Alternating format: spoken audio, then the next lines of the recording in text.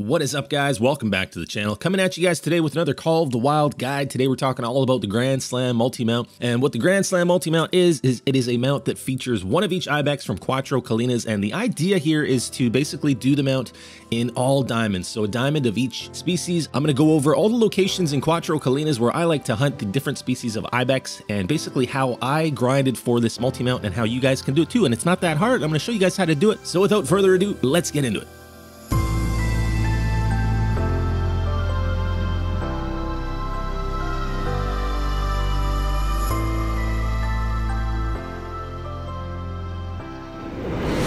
So here we go, guys. We are in Cuatro Colinas, and basically the way I'm going to do this, we're going to start in the top left of the map. We're going to start with Beceite Ibex, and then we're going to move over to Ronda Ibex, and then down to Southeastern Spanish Ibex, and then over to Grados Ibex to conclude the video. We're going to work our way around clockwise. And let's talk a little bit about loadout. Really, all you need to know is that basically your options for the Ibex species are the M1. I would say go with the M1. If not the M1, go for the 30-06 Eckers or the 303 British. If you have it, you can use the 7mm on the Ibex as well. And we're gonna set the time for just after 8. They start drinking at 8. They drink until around 11:30. I'm gonna set it for 8:15. And we're gonna start with probably the best hotspot for the Beceite Ibex, which is this lake right here. And you know what? I'll just throw up my map right now. I do have a hotspot map for you guys that shows all of the best spots for all of the Ibex species, all on one map, and it shows the drink times, and it's color-coded. I'll throw that up right now. And you guys can also download that map from my Discord as well as other hotspot maps. I'm going to be adding more hotspot maps into the Discord, and I'm excited to do that as we bring more guides for you guys as well. Obviously, hit the subscribe button if you haven't already subscribed to the channel. I got a lot more guides coming for you, lots of awesome content, lots of streams every single day, all kinds of stuff for you guys. Definitely subscribe if you haven't already done that. Drop a like on the video if it helps you.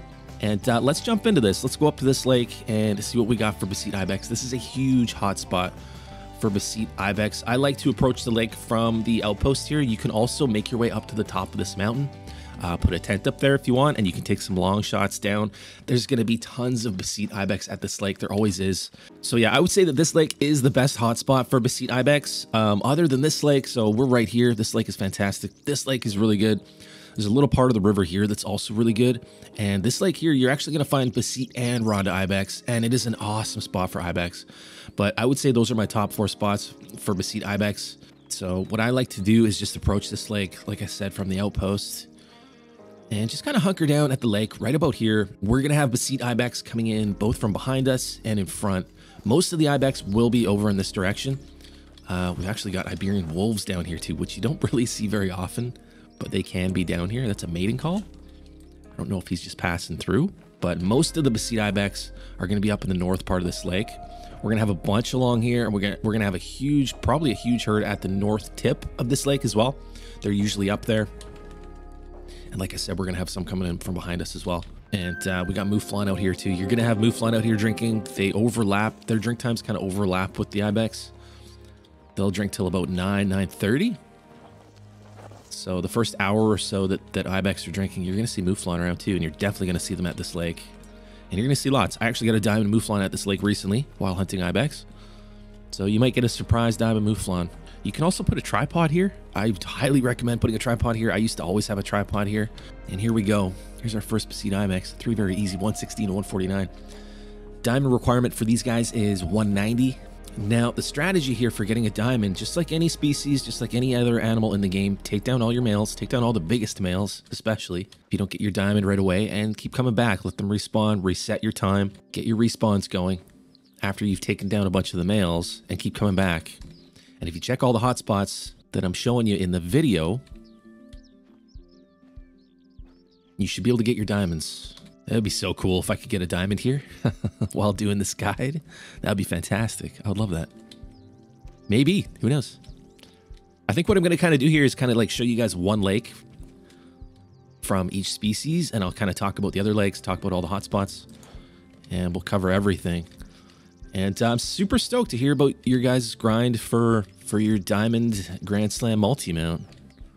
Hopefully this guide will help you. It is a super fun grind. And you can do the multi-mount however you want to do it. You could do all albino, you could do all mela. I've heard from a lot of people doing the all mela mount. I am only one away from the all mela mount. I just need the Ronda Ibex. Here we go. We got a 3, we got a 4, 144 to 176. Now diamond potential, diamond requirement is, I believe, 190 point something, maybe 191. I don't remember all of the exact requirements. I know them, you know, I don't remember the decimal points to all of them, but for Beceite, it's right around 190. That's a big boy. Oh my gosh. Oh my gosh. No way. We got a diamond Beceite Ibex. That's a guaranteed diamond, you guys. That's a big diamond Beceite. Out there. Oh my gosh. No way. That's incredible. We got a diamond. That's a 197 to 229. That is a huge Beceite Ibex. Okay, how do I want to do this? I want to get him to stop. That's a big 4. Hang on.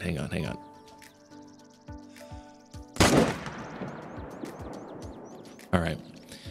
I didn't want to wait for him.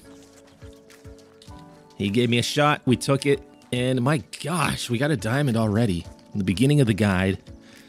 Very beginning of the guide, and we got a diamond. I honestly can't believe that. I think he's going to be my 3rd diamond Beceite. My gosh, and he's huge. He's a 200.1. Got that right lung. Just missed the heart, just a little high. My goodness. Wow, okay, sure. So there you go. There's Beceite Ibex, and there's how to get a diamond right there. And that's awesome. Let's move on to the Ronda Ibex up in the top right of the map, guys. Let's do this. So for the Ronda Ibex, I got 4 favorite spots, you guys. This lake is fantastic. This lake is also fantastic. Check this lake and definitely check this lake. You're going to get Beceite and Ronda here as well. We're going to look at this lake right here, this little lake. This lake is also fantastic. I would say these are probably the 2 best. Definitely hotspots, but we'll check this lake here. You're going to want a tent here. There's no outpost really anywhere close to this lake. And you definitely don't want to be hoofing it all the way from this lake every time. So get a tent up here. I like mine up in the north. That's going to help you out a ton when you're hunting for your Ronda diamond. So now a lot of the time at this lake, you're going to have mouflon and you might have Ibex up here too. So if you do put your tent in the north like I do, and I like to put my tent here because once you get over this little hill, you can see this entire lake from up in the north here. You don't have to put it in the north. There's a couple other good spots that you could put it. A lot of people put their tents over on this side, up on the ridge up there. And we got red deer here. You're going to have red deer here. You're going to have roe deer. You're going to have mouflon, and you're going to have Ibex as well. And we have got a mating call from a stag. We've got a 6 hard red deer stag, a female roe deer. And they like to hang out along this side of the lake. You're going to have mouflon up here usually, right over there. And usually I find the Ibex are down at the south side. You're going to have mouflon down there too, actually. So we don't, usually I would have the mouflon zone right about here. You'd have a herd of mouflon here drinking, but since we are at 9:44 already, they're actually gone. They'll drink here till about 9 or 9:30. We do have some roe deer frolicking about over on the left side of the lake. And I would normally have mouflon down there as well. They're not going to be there this time. And then the Beceite will kind of hang out anywhere around kind of the north, or I guess the south side actually of this lake, not the north, the south. Got a 4, 100 to 110. That's actually a diamond potential, if I remember correctly. Ronda Ibex, believe it's 110, if I remember correctly. The diamond requirement, 110 or 108, I don't remember. We'll put one down so that we can confirm. But Ronda do have the 2nd highest diamond requirement, so it's 190 for Beceite. I believe it's 110 for Ronda. It's 100 for Grados, and then the southeastern. I always forget the southeastern Spanish. I think it's like 87, but we'll confirm those in the guide here as we go along. But I do believe that big 4, who is back in that bush, is a diamond potential. So just keep in mind, there also is no collar for the Ibex. Just to clarify, if you guys are wondering, there are no collars, no lures for the Ibex. There we go. Yeah, he's nice. He's alert. Let's see if we can quickly do this. Got him. We'll go take a look at him, and we'll get an exact confirmation on the diamond requirement for them. I believe it's right around 110. So here's our guy, and he's right in this bush. We're not going to get a very good look at him. But he is a nice-looking Ronda. He is a 101.2. It's 107.9 for diamond, so a little lower than I thought. 107.9, that's your diamond requirement for the Ronda. This guy's a little bit wonky. I really like that. Oh, he is wonky. That's amazing. I love that. I love the wonk. Double lung on the shot from 130.36 meters. And yeah, that pretty much covers the Ronda. We'll move south to the southeastern Spanish Ibex. So southeastern Spanish Ibex, my favorite spots are these 5 lakes right here, with my 2 favorite spots probably being these 2 lakes. I think I've got a diamond at each, and I've also got a melanistic at one of these 2. I can't remember exactly which one it was. Usually, and I don't have my Cuatro Colinas set up, you guys. Usually I would have a tent usually right in between these 2 lakes. I'd like to also have a tent at these 2. Where else do I like to have tents? I like to have a tent for this lake, and that's pretty much it for the Ibex grind. We'll check both of these lakes, and we'll just go from this outpost here. Now, the way that I like to approach these lakes, I like to follow the road just a little bit, but I like to try to get to basically the tip, actually like the far end of this tip of the lake, right from about here, and you guys will see why when I get there. So I'll kind of follow the road, and then I'll veer off and try to get down to right about here. And from right about this location, you can see the whole lake, and you'll see what I mean when I get there. I'll show you guys. And basically another reason for that is there's a ton of trees along this side of the lake. If you just follow the road and then you go in this way, a lot of the time you're going to have Ibex along this upper like north side of the lake, and you're just going to spook them before you even see them. And I'll kind of show you that. After I go over this ridge, you'll be able to see what I mean. But yeah, if you keep going straight along that road and then try to take a left turn, you're just going to be faced with a ton of trees, and you're going to have Ibex on the far side of those trees. They're going to spook before you even see them. Now, you can also have Ibex up here, as you can see. So basically, as you're kind of approaching the lake, check up on the hill. There's actually a ton of them. There's Mouflon too. Mouflon are just leaving. There's a nice 4. I actually spooked them, so they were probably right down this side of this hill. The Mouflon tend to drink right at the tip. So we spooked them, that's fine. But there's the Ibex up there on the hill. A lot of the time you're going to have them on there. More Mouflon, tons of Mouflon here. And there's more Mouflon up on the hill. Okay, so they're going there to drink. That's almost the Diamond Potential Mouflon. Diamond Mouflon requirement is 179, so he's close. Right there. I do believe that's a Diamond Potential, Southeastern Spanish. And with the Ibex, man, the 4s do make diamond quite a bit. If you've got a big Diamond Potential level 4, definitely take it down. I've had quite a few 4s make diamond. Don't know if he looks quite big enough. Attentive. I'm just, you know what? I'm actually going to shoot him. We might spook some of the Ibex off to my right, but that's a nice one. So we'll take him down. Try to get a look over here on the right side. See if we did indeed spook any Ibex. Yeah, we did. We did. But they'll come back in. This will give us a look at what we got anyway. And they'll just turn around, come right back in. The Ibex are pretty good for that too. If you spook them, they'll turn around, come back in pretty quickly. I don't see anything too big in there, not yet. But yeah, a lot of the time at this lake, you're going to have Ibex up here on the hill. You're going to have them on this side as well. And then also on the far side of the lake, you're very likely to have Ibex over there as well. So here's this guy. Let's see the exact diamond requirement. He's actually quite big for a Southeastern Spanish, I'm not going to lie.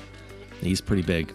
He's gold. He's an 85.6. 89.6 is diamond for these guys, so he was close. So 89.6 diamond requirement. We got double lung on that shot from 162.67 meters with the M130-06. Pretty close to diamond, actually. Let's move on and go check out the Grados with my favorite, by far my favorite spot for Grados. This lake's really good for Grados. You definitely want to check that one. Basically, this whole right side of this big lake is fantastic for Grados as well. But this is your hot spot, you guys. And I have found probably 6 diamond Grados here, I think, if not more. I've given away a couple diamonds here. I feel like probably half of the time that I go to that lake, I find a level 5. So that's like probably the biggest hotspot for all of the Ibex on this entire map is that little lake. For some reason, for Grados, it is just a banger. So if you check that lake and you grind that lake, you're definitely going to get a Diamond Grados. Almost guaranteed, unless they change something. But we're going to head up there as quick as we can. It's 10:48. I'm not going to bother. Actually, you know what? I am going to reset the time. We'll set it to 8:49. That works. So when we're approaching this lake, you guys, I do like to approach again from the road, from the outpost, and then I veer off. And I'll approach this lake right about here, being very careful not to spook Grados that are usually, and there's a bit of a hill right here. They like to hang out right about here, pretty much anywhere along this side. Sometimes they're really far this way, and they can be really easy to spook. But basically, you kind of want to come from this corner. In fact, I'm going to go pretty much exactly like 90 degrees to the right here and make sure I'm not making too much noise and try not to spook them. But basically, you're going to have Grados along this left side. You're going to have them at the northern tip, and you're going to have them pretty much anywhere along the left side as well. I usually have them down in the bottom corner, and they kind of spread out and work their way up to about the mid part of the lake.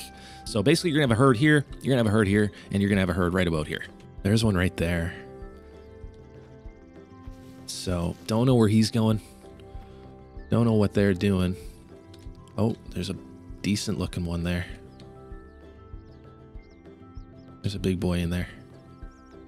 So they're regrouping. They're figuring out what's going on because of the time change. There's an 81 to 94. That's a pretty big one.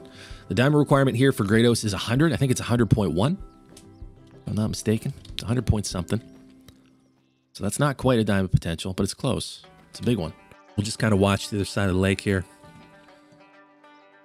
They're going to be settling in over there as well. There's one. There's a 3 very easy. 67 to 80. Little guy. That's fine, though. Oh, they're hanging out right here. Look at this. So they're just chilling right here. There's that big one. We'll just spook these guys. That's fine. Want to see the other side of the... Wait, is that a... Wait. Is that a Mela? What was that? That was a dark boy. We had a dark boy in there. That might have been a Mela. It's going to be hard to tell with this lighting, but I am going to drop that potential Mela. It's going to be so hard to tell which one it was. I think it might be that one right there. They're going to be all along this far side of the lake as well. There's a 4 that goes up to 90. There's a 4 that goes up to 92. They're still coming in. I want to spook all of them shooting this Mela. These guys are coming back. I'm going to shoot this what I think is a Mela. And see if it is indeed. Is it that one? I think it's that one right there. Actually.